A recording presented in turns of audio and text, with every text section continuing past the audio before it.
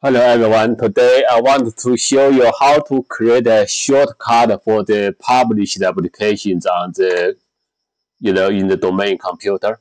So normally I have on this server I have installed the if I go to the control panel.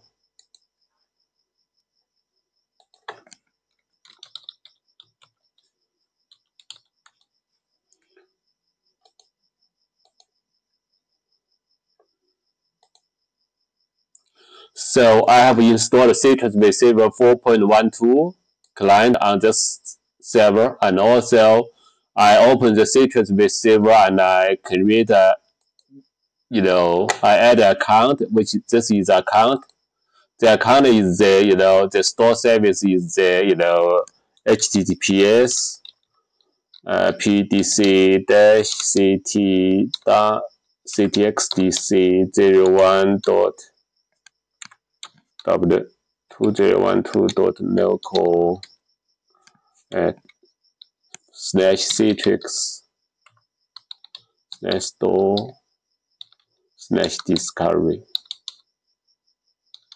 I have add this account, this URL to the account and then sign in, so I can see the the Citrix Visual Windows login is opening. So the next step is I want to add add a shortcut for this publish application in the Citrix Studio. If I log into Citrix Studio, just this one, I just click this one. I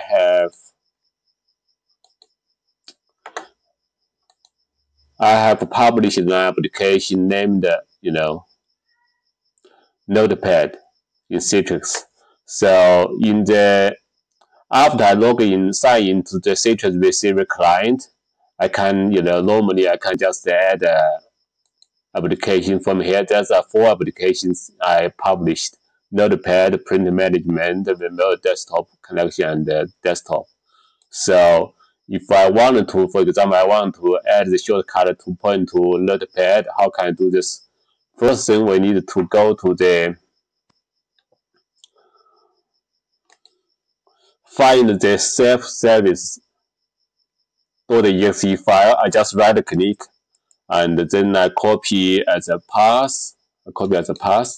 And then I just go to the desktop and then I create a new shortcut. I put here, put the path in, and then put the Q launch and put the publish application name like Notepad. So this is the publish application in Citrix. So the self-service then dash Q launch space Notepad. Then click next. I put